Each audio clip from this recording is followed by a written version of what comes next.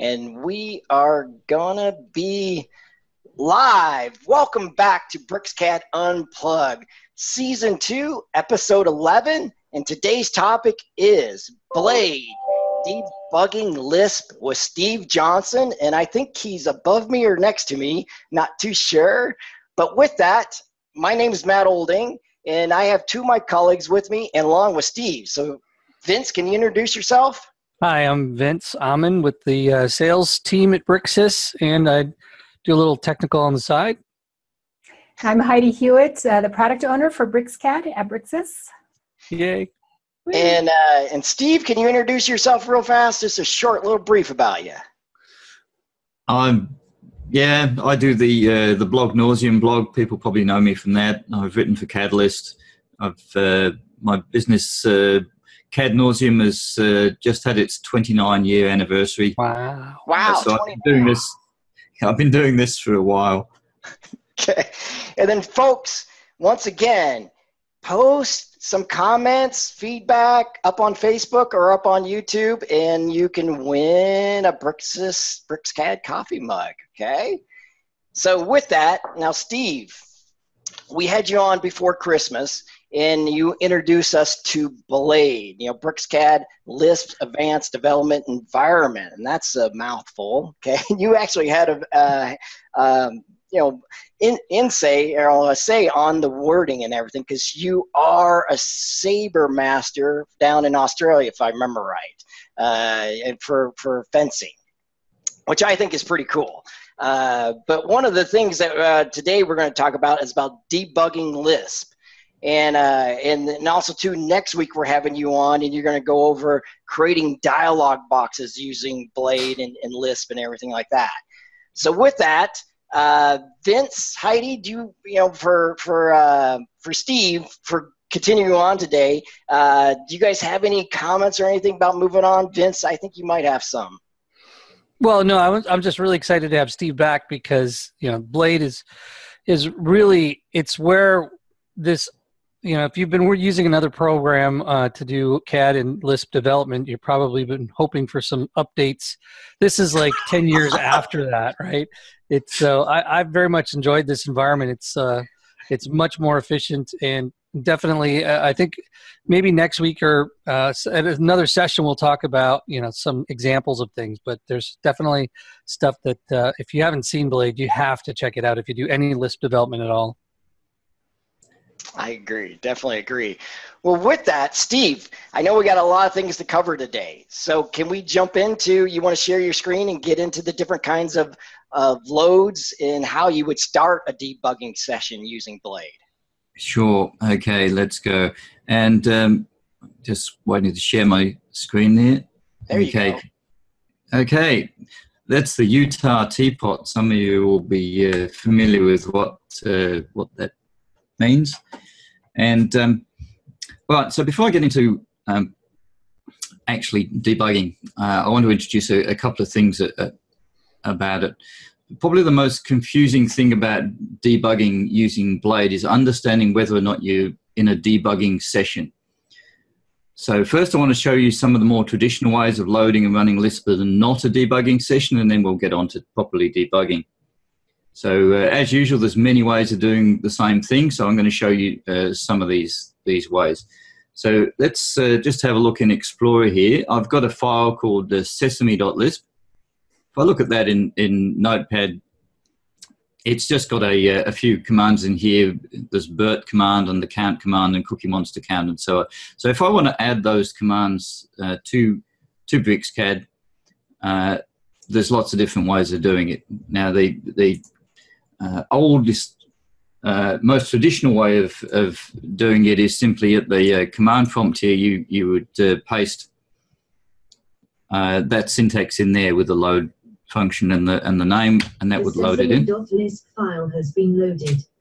So I've set that up so it talks to you when it loads. Of course, if you do this more than once, it's going to get really annoying. But just for the purposes of showing you how things work. So that's one way of doing it.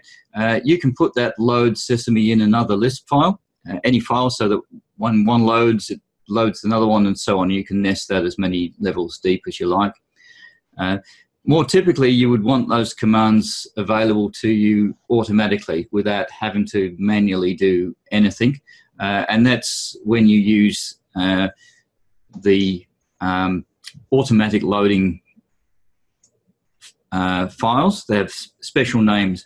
So in BricsCAD, the one that, if this file on_start.lisp exists within your search path, then that will automatically be loaded. And within that one, you could put your own load functions in that load Sesame and lots of other things.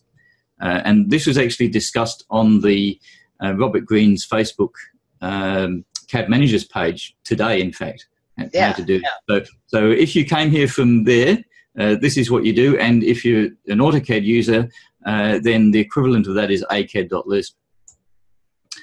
So it just has a different name in BricsCAD, but it does the same thing. And equivalent to acad.lisp, we have the on.load.lisp.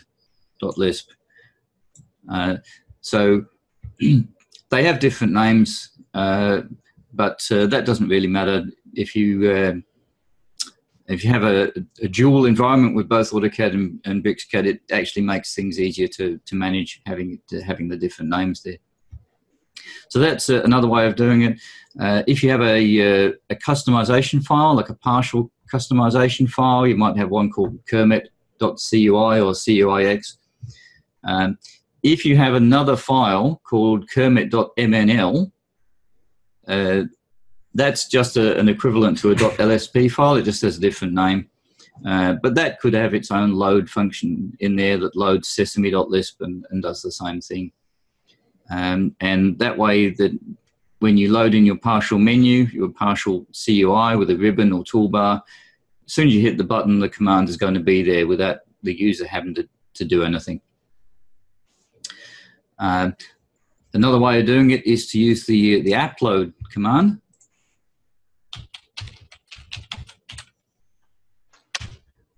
There's our appload command, and in this case, I already have a function,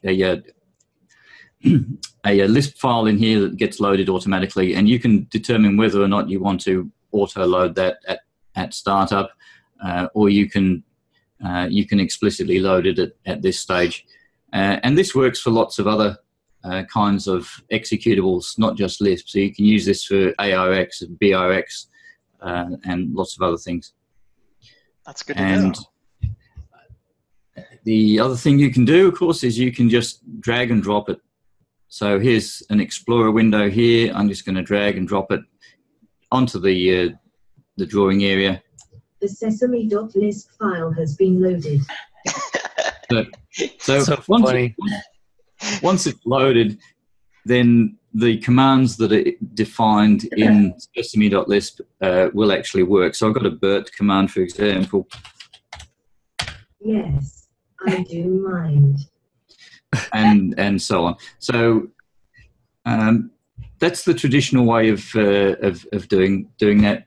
And with this in Explorer, you can in fact select a whole bunch of them in the typical Windows way and click and drag them and load them all at once. So that's some of the ways that you can load your Lisp.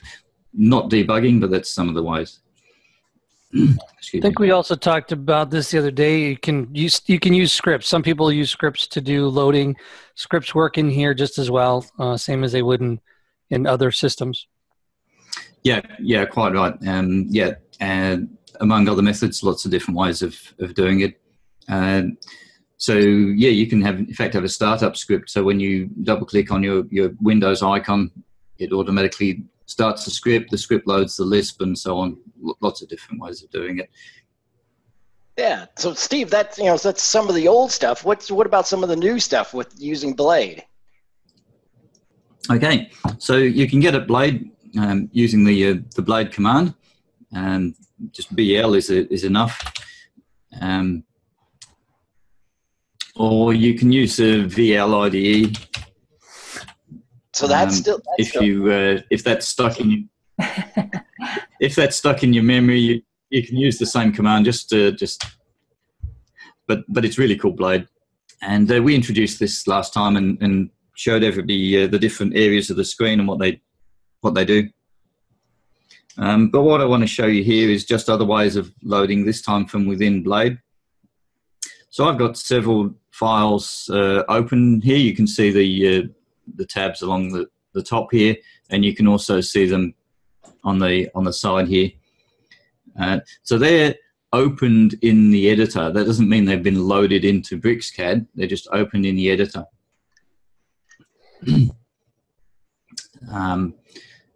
So you'd have to load it explicitly. And one way of doing that is by picking this button here, which loads the file in BricsCAD. The sesame.lisp file has been loaded. Okay, are you annoyed by that? Are you annoyed by that one yet? No, I like it. I want it. It cracks me up. Blade, making CAD fun again. Yeah. Okay, so another way is to drag and drop from this list of files here. You can drag and drop from there, just the same as Explorer. The sesame.lisp file has been loaded. Let's go back into Blade. You can right-click, and there's an option here in the menu for doing it.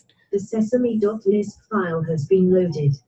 Or, as it says here, there is a keystroke combination, Alt-Control-C, which does the same thing. And yeah. I detect a small Australian accent in that robo voice. I don't think so. That's a standard Windows thing. I think it's perhaps got it should be. Gosh, Struth, mate. It's something a bit exaggerated. So, all right. So you can, of course, change this keystroke combination here from version 19 of BricsCAD on. You can change pretty much all of the keystroke combinations in the preferences dialog box. So all of these methods allow you to load your code so it will run, as we've already demonstrated. So what they don't do is run your code in a debugging session. So even the methods I've shown you here within Blade are just loading it into BricsCAD. So you can't step through or use breakpoints or anything like that. It's not real debugging. So what I want to do now is show you an example. So I have an example file here, debugging example. And what we're going to do is we're going to load and run this example. And this has a deliberate bug in it. So over here we've got the open files. If I switch to the resources tab, you'll see there's a list of commands. Now it's a pretty short list. It's only got one command that's been added in here, but you can right click on that and run the command. So you don't have to go into BricsCAD and start and type the example one, although you can do that if you want to. But let's run it and see what happens. Okay, so it didn't work because it isn't actually loaded at this stage. Okay, so I've got to load it. So I can use any of the different methods to load it. I'll right click and I'll load it. So the debugging example one has been loaded here. And I can do it from Blade, or I can type in example one here. There's my example one command. And now we have an error, which is good because it's supposed to be there. Okay, this is a deliberate error. Yeah. So if I switch to the BricsCAD text screen, you can see exactly what's gone on here. So initially, because I hadn't loaded it, I had unable to recognize the command. Then I loaded it. I ran my command, and then the command ran. Now, what this command does is it just starts with 1,000 and divides 1,000 by 10, and by 9, and by 8, and there's a loop in there that goes down one at a time, dividing. And after it divides by 1, what happens? It will divide by 0, which is a classic computer programming error, where you can't divide by 0 because you would get infinity, and computers don't deal well with infinity. So what we have here is the message that appears in BricsCAD this is a call stack which shows you that, okay, we've loaded this function called example1. That has a function within it called show division, and it could be nested multiple levels deep, so you can see exactly where the errors occurred. And then it tells us exactly what the where the expression is. So the expression is, divide the dividend by the divisor, and then it specifies exactly what it is. So this is all standard BricsCAD stuff. This has been around for years and years, but that's not debugging. It's not, but it's helpful. That's very helpful, actually, when that happens, because at least it starts you on the right path. Yeah. It's much more useful information than you might get with another CAD application. package. Another CAD application. It's a bit more useful than that. But anyway, so it's had that for years, but now we've got Blade, and that's a whole new world. So having shown you what's not a debugging session, I want to show you an actual debugging session here so you can see how that works. So I'm just going to switch back to Blade here, and I've got another debugging example here, and I want to show you this as a debugging session so you can see the difference. So we've opened this file. It's in the editor. The commands in here have been loaded into the editor, but not loaded into BricsCAD. So if I, at this stage, use my example 2 command, BricsCAD's got no idea what that is because that hasn't even been loaded at this stage. All right, so what we're going to do is I'm going to use the play button here. Okay, and this will start the debug session. This button here is the key to everything. So if I pick this, it now prepares the debugging session. This debugging floating toolbar here appears. So at this stage, we're not actually debugging. The file is not loaded. We're just ready to go. And there's still no example2 command. We're just ready to go with our debugging session. So what I'm going to do now is actually load the button here. This load the list file into BricsCAD within the debug toolbar actually does the useful stuff. Now notice there's an auto break checkbox here. I'll explain that one later, but just notice for now that that's been turned on. So I'm just going to pick this loading button. So you'll see a few things have happened. So in this debug tab over here, it says that this is a debug enabled file. We have a call stack here that shows us where we are in the code. So what's happened at the moment is it's loading the code, and there's a piece of code here that's loose, that's not within a function, and so that's getting executed at the time we load the file, which is how I got the Sesame to speak to us. So I put a function that wasn't within a function. I placed it at this top level here. So as it's being loaded, you're actually debugging it at this stage without running a function. So I'm just going to just let that go. Press the play button here again, and it will carry on.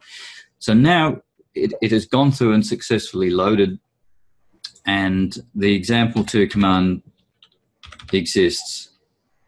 So I can run that.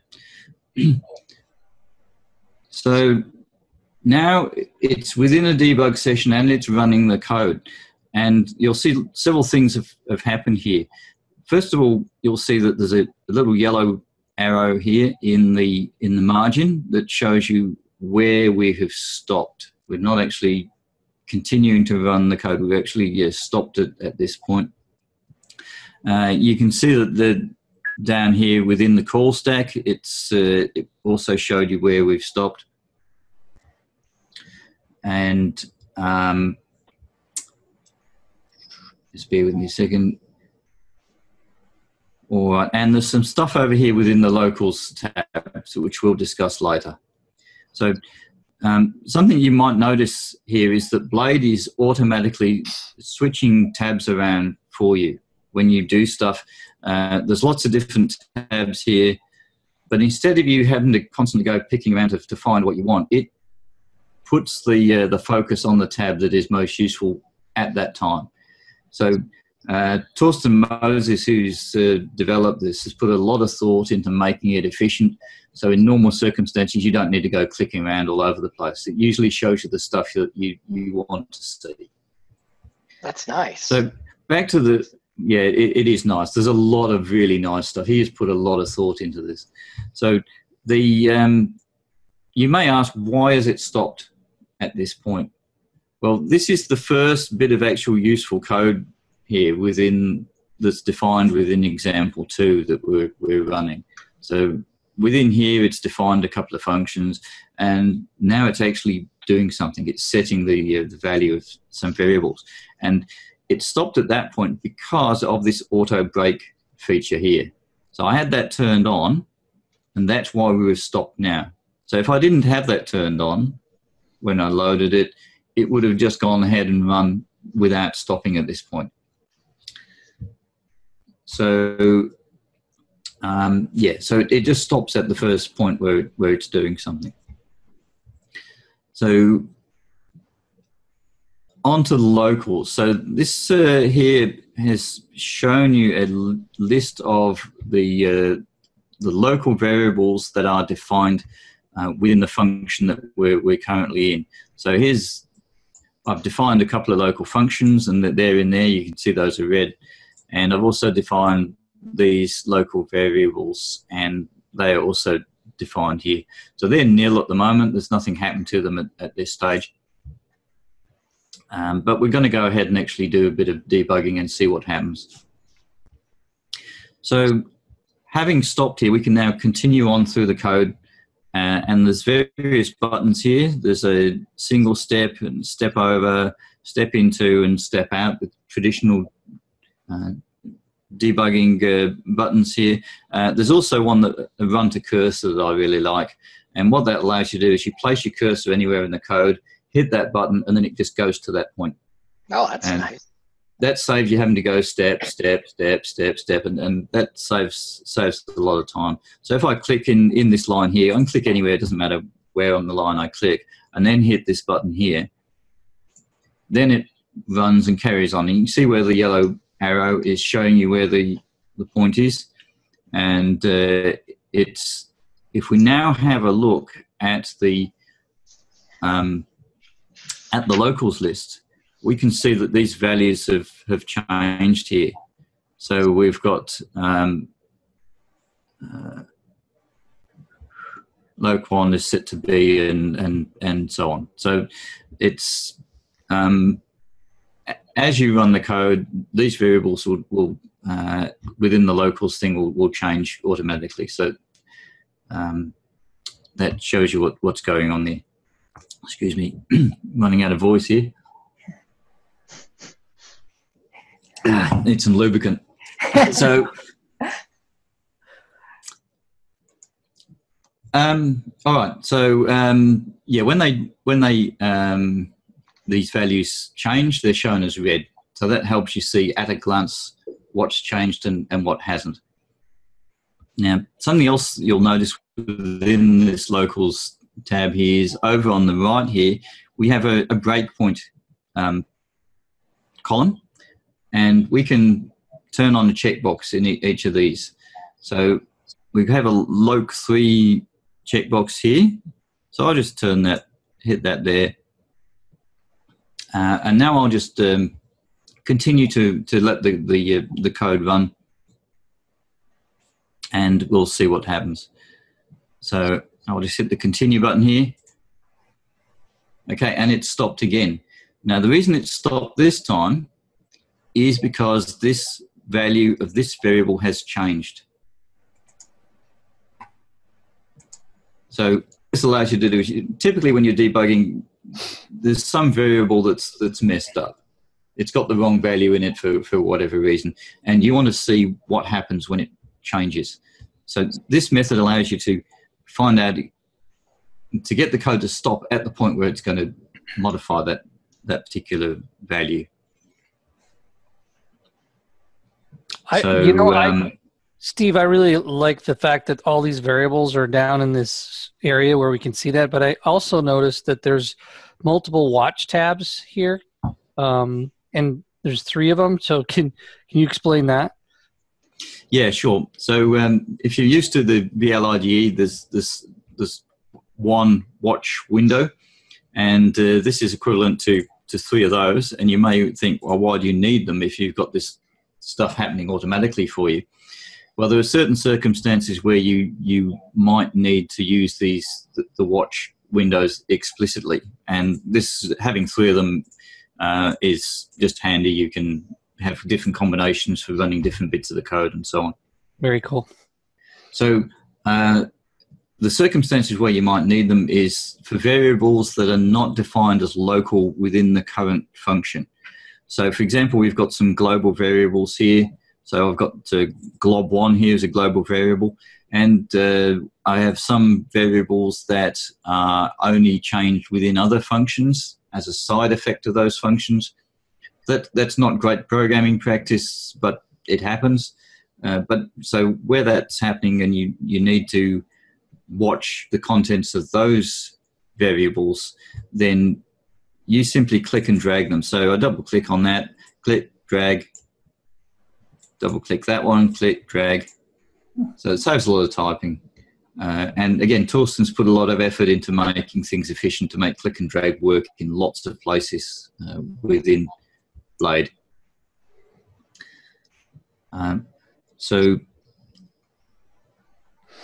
side 1 here, I'll just add that one there, and I can turn on a breakpoint checkbox there, so that when this one changes, then the code will stop again.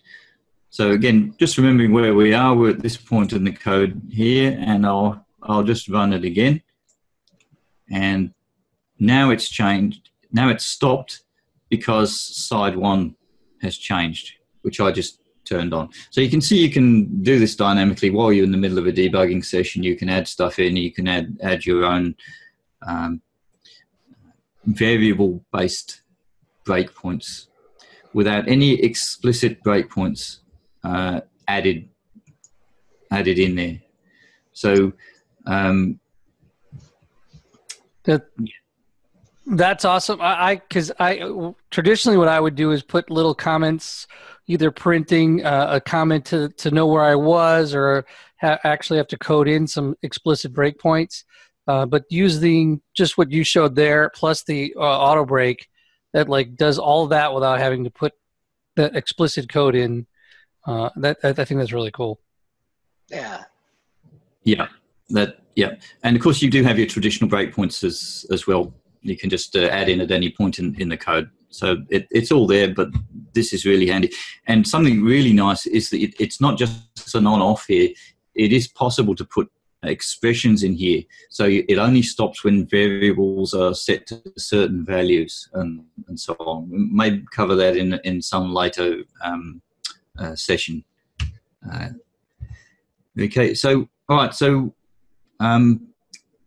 okay, debugging. What's the point of debugging if you don't have any bugs? So in this particular bit of code here, you may notice that there's a bug. I have a function here called broken code. Can anybody spot the deliberate error?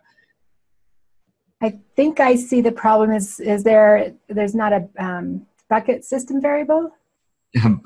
Okay, yeah. So we were trying to set a system variable here called bucket, and of course Heidi, with her encyclopedic knowledge of commands and system variables, has immediately spotted that one. So I think you could be right there. So what I'm going to do is just remember we're still in the middle of the debugging session. I'm just going to let it run and see what happens. And there we go. A Lisp error has been detected. So it's giving us some pretty explicit instructions about what's gone on.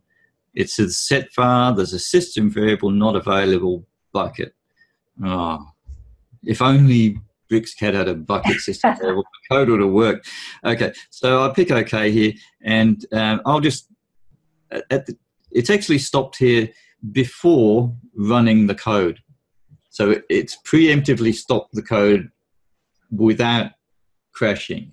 Instead of failing, it did it before. That's super cool. Yeah. So it's told you about the problem without, and at this stage, before it's failed, you can check your locals and any watch variables and all that sort of stuff, and you can see stuff that's going on, or you can do stuff within the Lisp console and put your own Lisp code in here to change things. All sorts of stuff you can do before running this next bit and watching it crash.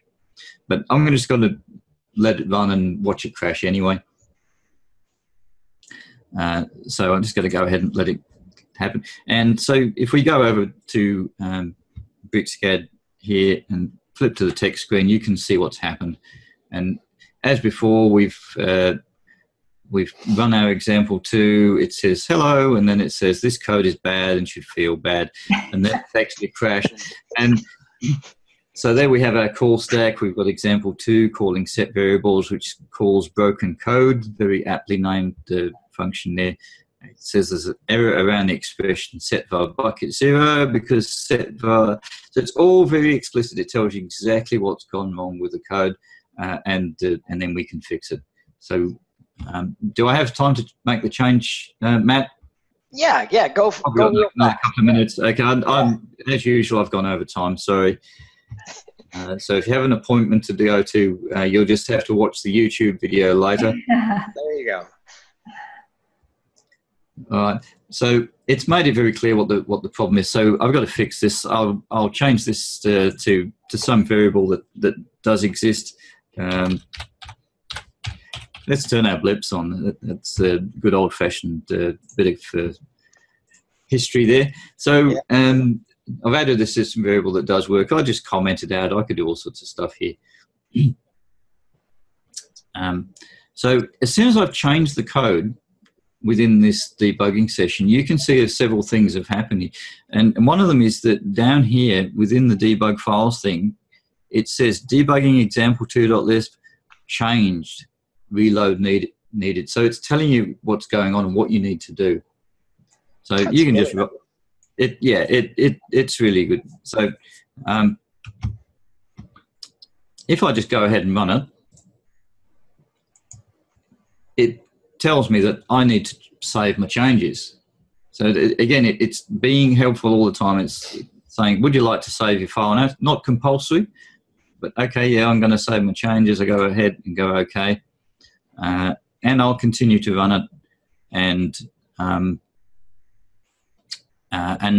now if I run my example2 command, it'll stop in a couple of places as before, but I'll just let it run through, and there it is. And the code has completed without having any errors occur. It still says it's bad and should feel bad, so I should probably change that. So again, if you need to edit the code, if we have a look at debug files, it automatically changes to red here. It shows you what's going on. And yeah, so you can just go ahead and do it. It automatically saves it for you. You run it, and I'll run it from here this time, example 2, run it. Okay, and there we go. Our modifications have taken effect. This code is good and should feel good. So, Life is good. Yeah, that's very nice. Well, okay, so sorry if I flashed through that last bit a bit quickly. You'll have to put the slow it down in YouTube and see exactly which buttons I click there. But that's pretty much debugging in Blade in a nutshell. Yeah. Very cool. Yeah, that's wow, Steve. Lots of great information there and everything. But yeah, that was wonderful. I haven't done any Lisp programming in years, but that makes me want to jump back in and do some more. I Very know. cool. Yeah, well, I keep on bringing forward my simple little shortcut commands and they still work. You know, it's just like from 10 years ago, it's just like, just bring it forward inside of BricsCAD. And it's just like, wow, it's still working. But yeah.